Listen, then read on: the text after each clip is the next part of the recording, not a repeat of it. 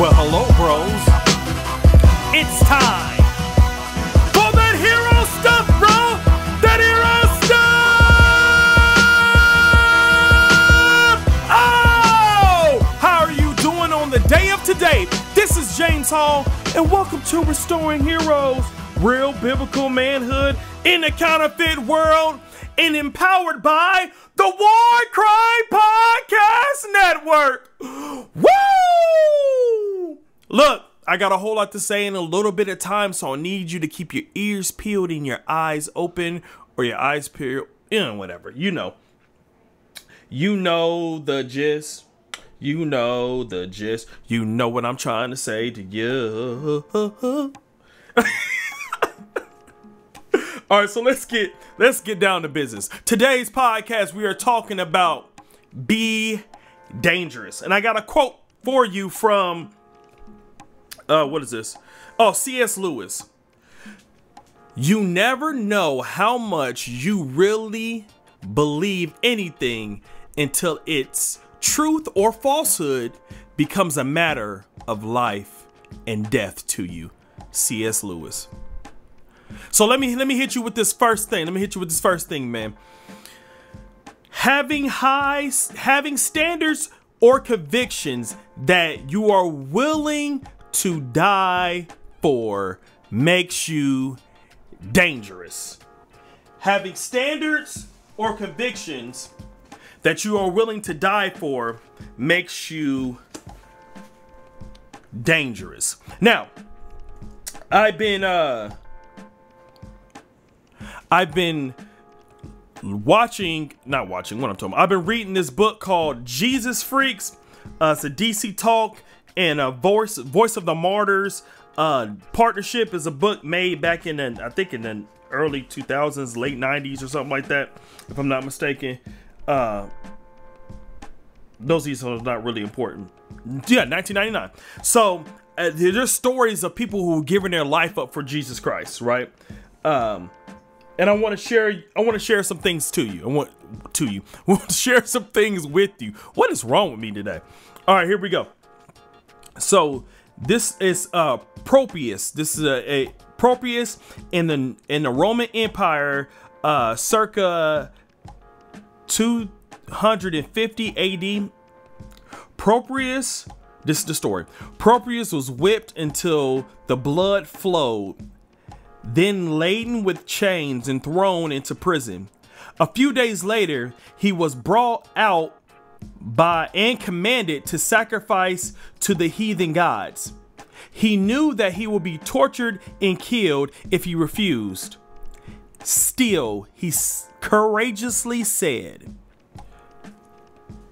I come better prepared than before, for what I have suffered has only strengthened me in my resolution. Employ your whole power upon me, and you shall find that neither you nor the emperor nor the gods you serve nor the devil who is your father shall compel me to worship idols. Propius was sent back for further torture and eventually death by the sword. You see, man, I want you to think about it. If you have a conviction or standard that you're willing to die for, it makes you the most dangerous man in the room. If you are willing to die for your standards, if you're willing to fall on the sword for your standards, if you're uncompromising with your standards, no matter what your job says, no matter what the people around you say, no matter how many people fold, it makes you a dangerous person. When everyone is folding and you are standing, and when everyone is folding and you are choosing to stand, that makes you a dangerous man. That makes you dangerous. Shadrach, Meshach, and Abednego answered and said to the king, O King Nebuchadnezzar, we have no need to answer you in this manner. If it is so, our God, whom we serve, is able to deliver us from the burning fiery furnace, and he will deliver us out of your hands, O King. But if not, be it known to you, O King, that we will not serve your gods or worship the golden image that you have set up. Daniel chapter 3, verses 16 through 18.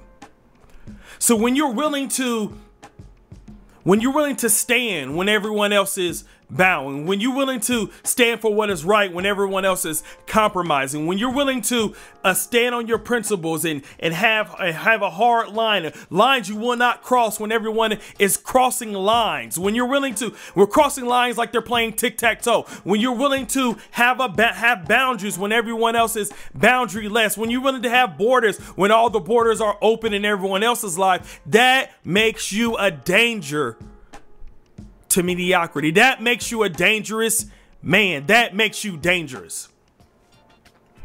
Right? That makes you dangerous. Believing in the Most High God and what he says makes you dangerous. Believing in the Most High God, believing in Jesus Christ, putting your life in Jesus Christ's hands, and say, whatever comes my way, I'm a trust in him. Yea, do I walk through the valley of the shadow of death, I shall fear no evil, for you are with me. I don't have to fear. I could be strong and courageous because you are with me. That makes you a dangerous man. Because what can someone do to you? If God be for you, who could be against you? If you really believe that, that makes you dangerous, right? I tell you, my friends, do not fear those who kill the body, and after that have nothing more they can do. But I will warn you whom to fear.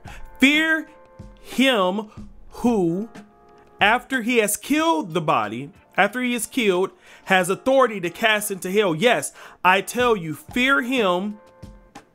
Fear him. Are not 5 sparrows sold for 2 pennies?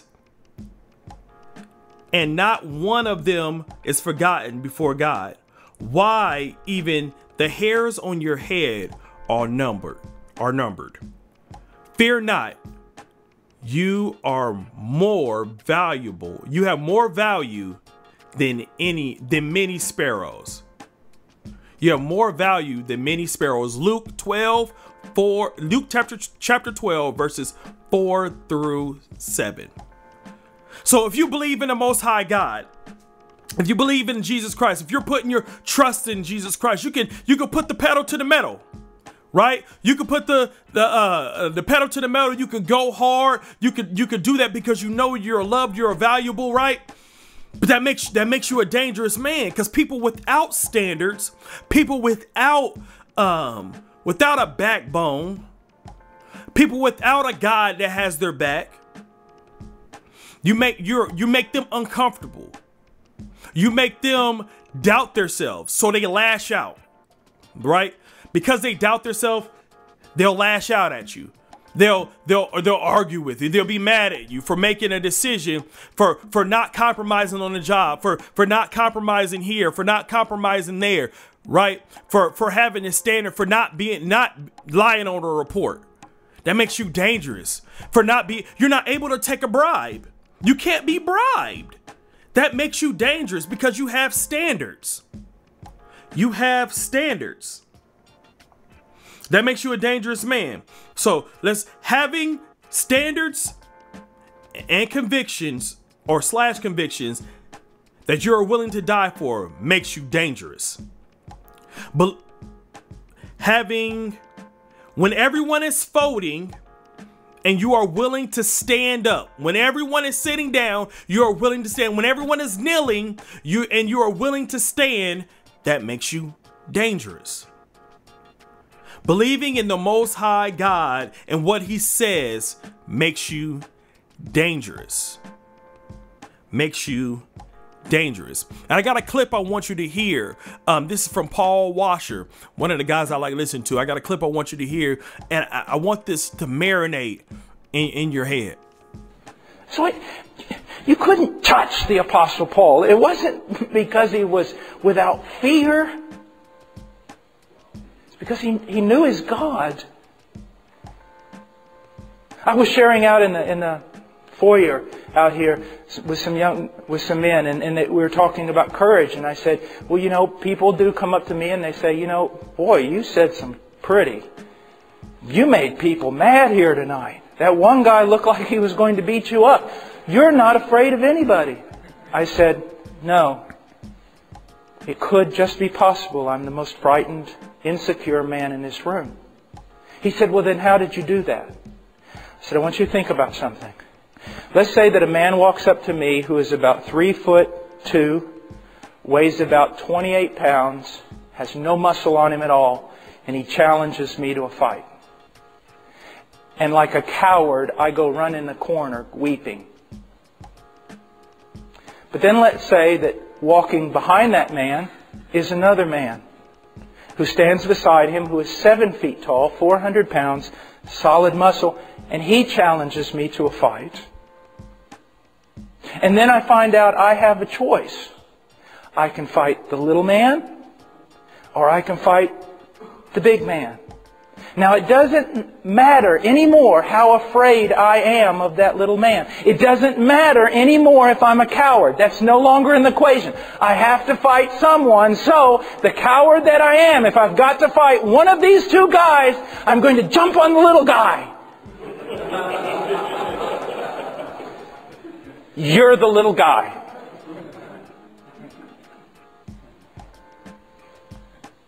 It's just relative. It's just a choice. I've got to deal with you, or I've got to deal with him. I choose you. All of you.